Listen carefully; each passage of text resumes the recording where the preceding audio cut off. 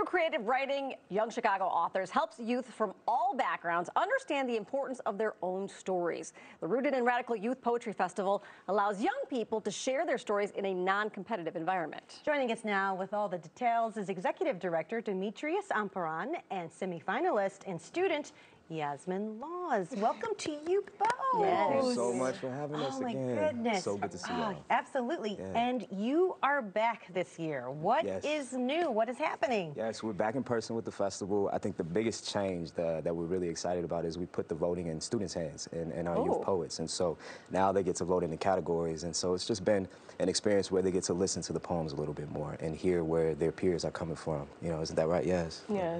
Well, and what I like about this too, especially when you're able to do the performances, because reading something on paper and hearing it from the author itself really can change the dynamic of the story. Do you think people understand your poetry more when you can speak it? They definitely do. Tone comes into play with it. So if you read it in your own voice. But if you hear the poet say it themselves, you understand exactly what lines hit the way that they mean it to hit. I love that. And yes, have you always been like a deep thinker, a writer? Like how did you get into poetry? How did you find out about the festival? I've been into poetry since I was like 8, but I never did anything with it. I just kept it in my room or in my books and stuff. And I found out about the festival through my poetry club, Writers Never Die.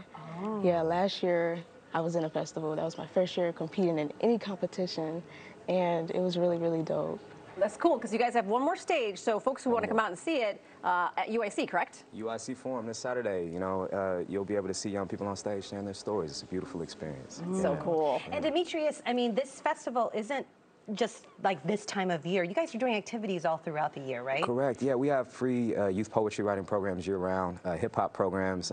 You know, we have a hip-hop program called Every Word Counts, led by artist Rich Robbins. There's so many programs that young people can come to, get involved in, particularly as we're now trying to find normalcy again, right, and find some in-school, after-school spaces. YCA provides that. 826 Shy provides that. Hyde Park Arts Center. So a lot of amazing orgs doing great work. See, and I wish when we were in school that they presented poetry like this, like as hip-hop, as your story, not just memorizing the lines of some old guy that I didn't care about. Do you know what I mean? No, like 100%. it brings it more to home. Yeah, you know, Rich or Jamila Woods is just as close to a Robert Frost or any other author, you know, and they have such value, Avery R. Youngs of the world, and being able to showcase that is beautiful, you know, and Yaz's work too. Yeah, so so someone's cool. watching right now, they want to get involved. What are the age groups? You know, a poet is a poet no matter their age. We typically take young people. My daughter's in it, she's 12, so we have, you know, young people 12 to 18 years old. And if you're an adult, you know, you can get involved just by going online, coming to the festival, or getting involved in our Pathways program. We have a strong mission to put 200 of our youth poets